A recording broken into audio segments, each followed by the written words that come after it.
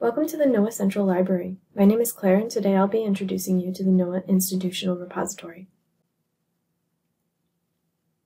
NOAA's Institutional Repository, or IR, is curated by the NOAA libraries to collect and disseminate materials published by NOAA authors. The NOAA Institutional Repository ensures that NOAA-published research is preserved and made available for all present and future researchers.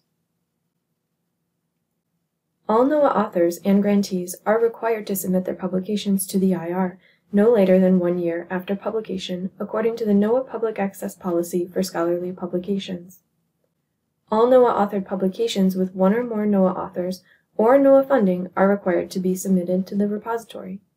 These include NOAA technical reports, NOAA technical memos, NOAA atlases, professional papers, other NOAA publications, and peer-reviewed journal articles with one or more authors employed by or who have received funding from NOAA.